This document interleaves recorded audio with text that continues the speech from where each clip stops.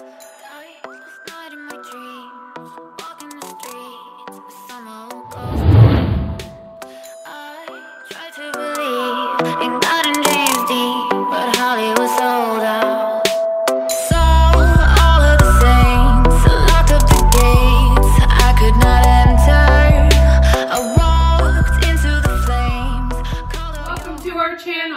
Kaylee. I'm Kellie. And today's story is going to be about a little boy named Lucas Hernandez. Lucas's body was found under a bridge. Yeah. Southeast Harvey County. Yeah. Okay. Here in Kansas. Lucas was the son of Jonathan Hernandez and Jamie Orr. Jonathan had a live-in girlfriend by the name of Emily Glass. Lucas went missing February 17th of 2018. He was reported missing by the live-in girlfriend Emily Glass due to the fact that Jonathan wasn't home a lot because he had to travel for work. And it doesn't really... I haven't really found any like facts about what his job is. Yeah, that or other than or his like biological mother, other than she was in a different state when he went missing. When she reported him missing, she had said that she put him down for a nap and then Friday night. Yeah, Friday night, and she took a shower and then fell asleep, and when she woke up, she found him gone and the back door open. The police came out to the house in southeast Wichita to investigate. They found no physical evidence that... There was a break-in? Yeah, no physical evidence that there was a break-in, that everything in his room was accounted for, including all of his shoes and his jackets and stuff like that. So it was very unlikely that somebody broke into the house and took him. Lucas had been on Kansas's CPS, Child Protective Services. He had been on their radar for a while for many different reasons. He was taken out of the home at 7 months old. Yes. He wasn't returned until he was 1. They had received multiple allegations from family members, I believe an aunt, a grandmother, and a great-grandmother had put in complaints of abuse, filed reports. Yeah. The school never reported the 9 bruises that the school nurse had found on Lucas.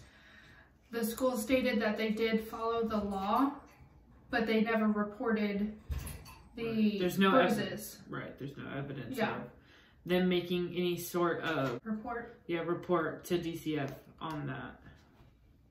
Which it is our understanding that in the state of Kansas, most if not all school officials are mandated reporters. I know our mother has an early childhood degree, and when she ran daycares, she was the director of daycares, quite a bit of daycares, and she was a mandated reporter. Correct. And so that's why I find it weird that, like, why did no one do anything?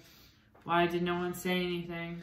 This is a classic example of how the system fails these kids. And I'm also curious to know where the biological mother had been. Well, we don't know the story. We don't. And that's why I'm curious to know. If you happen to know, please reach out to us and let me know, because I can't find anything about it. The bruises that he received were on a combination of different body parts as well as his face. So they were noticeable. It's not like they were not noticeable. Grandma had pictures and they were deep bruises. Like the one on his face looked like fingerprint, like, you know, a fingerprint. Somebody had snapped the living bejesus out of him. Yeah. And then he had multiple bruises that looked like fingerprints on his arms and on his legs. Let's just put up another picture of how cute this kid was. Right. He's just... such a tragedy. It is. It's not fair. And what I don't get is how somebody could be so... How can you look into a face of... malice towards... of something that's so cute and he's so adorable. Be able, well, and from we don't want to go too far ahead of ourselves because there is a reason as to why she may have been able to do that without any conscience. But from what I've read and his pictures, all of the pictures I've seen kind of shows little personality. Dad says that he's real shy. And as you can see, he's got a cleft palate, so he had a speech impediment. Oh, he was so cute. But he had quite the little personality. Emily was the last person to see Lucas. With that, many reports were filed against her, from domestic violence with boyfriend Jonathan to, I think, neglect. The recent one was neglect of her they have a 1-year-old daughter together. Lucas has a little sister. And that was one to where she lost custody of her daughter. This lady cannot take care of children. Right, not at all. I couldn't really find any records to why, other than it was neglect. I can assume it's probably the same. A mixture of everything. Yeah, just at least the system was on her side, unlike her brother's, which is disgusting. It took him dying in order for them to be on her side. Which is sad. We're going to give you a few examples of why now in time, during this investigation, she becomes basically the person of interest. Yeah, the person of interest in this case. Because all of her facts, let me not hold the tape while I do stories. That. Facts, yeah. Are keep not changing. Yeah, and they're not adding up with any timeline or anything like that. For example, the police were called to the Hernandez home multiple times between 2016 to 2018. February 2016, the police were called to the Hernandez house due to a fight that had broke out between Jonathan and Emily over an alleged bar tab, where the police had found that Jonathan had sustained some injuries. In April of 2016, the police were then called to their house over a disturbance call that they had received, finding Emily holding a axe handle and Jonathan with a bloody nose.